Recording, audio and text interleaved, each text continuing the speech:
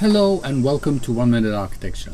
Here is the Kadokawa Culture Museum by Kengo Kuma, who has imagined a rock, which to me very much looks like an abstraction of a European medieval castle in front of a moat. I have said it before, Kuma is Japan's Walt Disney. For the facade, 20,000 granite stones have been used to create this massive pixelated object to house exhibition spaces, a shop and a cafe. Nearby is an anime hotel, printing facilities, a theater, and there's also a shrine on the premises.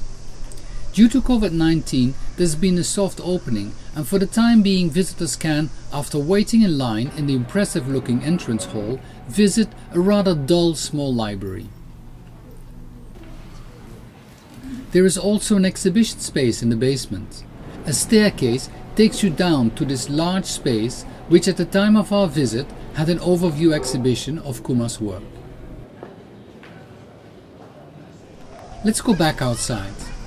The low water pool in front of the building acts, due to the summer heat, as an attractor for families with children. I think it's rather unusual to allow this kind of use of a museum space, but I have to say it is a really nice idea. Apart from the useless safety regulations, the outside area has a very social feel to it. As you can see, it is a very popular way to escape from the summer heat. On the premises there is a shrine famous for matchmaking, and here Kuma's Imagineering skills have created a series of steel torii gates painted in the traditional vermilion red.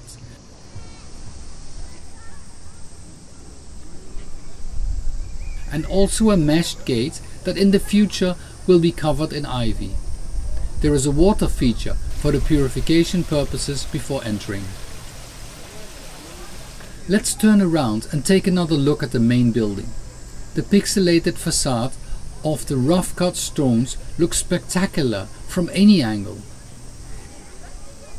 In the exhibition we learn that these stones have been applied to the concrete core structure in triangular wedges placed on the steel support structure.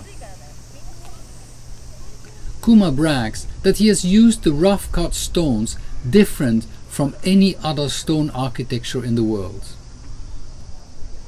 Regardless of this ridiculous statement, the building is definitely worth a visit. All in all, the stone detailing is exquisite. The 40-meter tall shape looks like it has risen out of the ground, which in itself is an interesting form of a recontextualized architecture.